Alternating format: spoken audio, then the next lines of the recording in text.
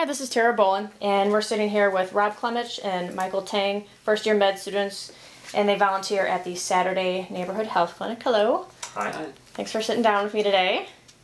I have a couple questions for you guys. What type of care do you provide at the health clinic?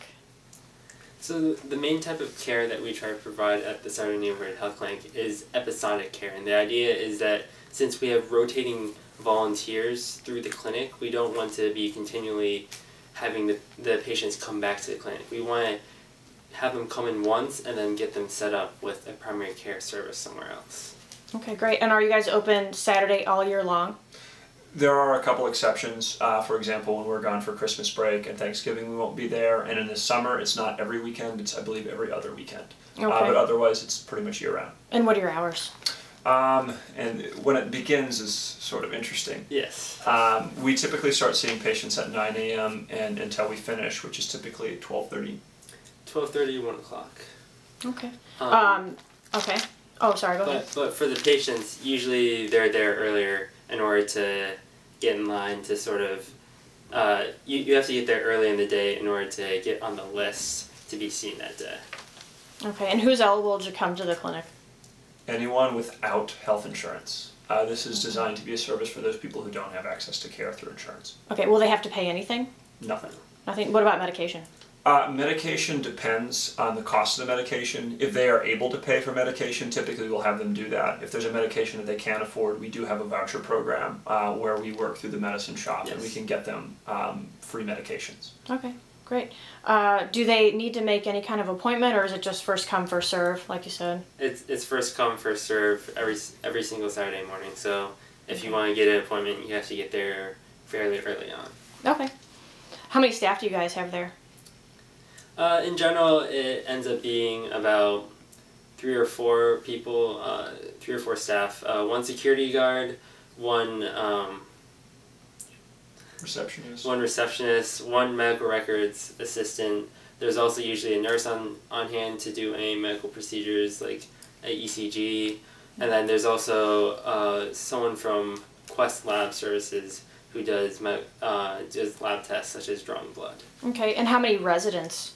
There are no residents that work there. We'll have attending physicians who are WashU faculty, and then staff, we haven't included the students. There's typically 6 students, sometimes 8. Yeah. I guess I should say 7 or 9, because I forgot the coordinator. Yeah. And do you guys have a new group of students every week or every month? Or? No, usually it's a lot of new faces. There's actually a course that we take as part of this where we learn about health disparities and things like that. And through that class, everyone is supposed to rotate through the clinic. However, I mean, both of us have been here 2 months and we've already been more than once. So usually we'll see a little bit of continuity. Okay. And what kind of impact has the clinic had on the neighborhood? Something that maybe I guess we could ask neighborhood individuals. The thing is, I guess it's 400 per year or 500 visits that we have, something in that neighborhood. Yeah. So I would say, and some of those are repeats, but again, our goal is not to be someone's consistent form of care. Our goal is to be that entry point to get treatment for something that's necessary and then to show them the way to other resources.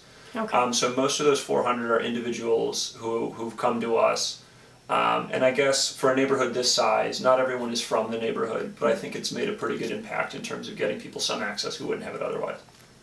And also we're trying to get people to use healthcare in a more efficient way than using the emergency room. Now, of course, some people need to use the emergency room, and at times we refer people there.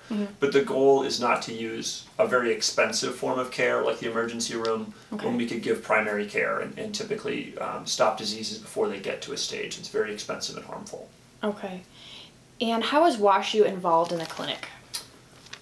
So WashU actually started the clinic. It was started in 1995 by... I thought it was 1997.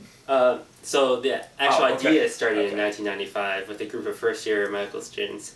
They didn't actually get the program off the ground until January 1997 when they first started seeing patients with the Family Care Health Clinic. I forget what the original question was. Oh, I was just wondering how WashU was involved in the clinic.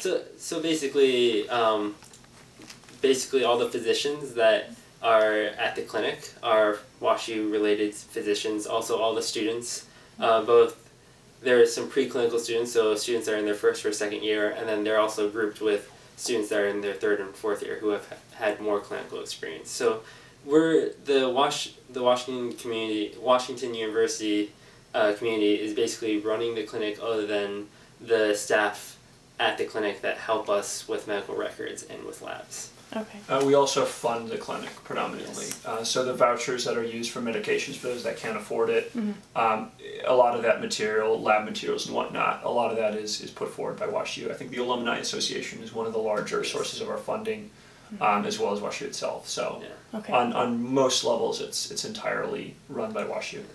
Okay. And we also have some federal grants as well that we get funding from. Great. That's great information. Thank you so much for sitting down with me today. No problem. Yeah.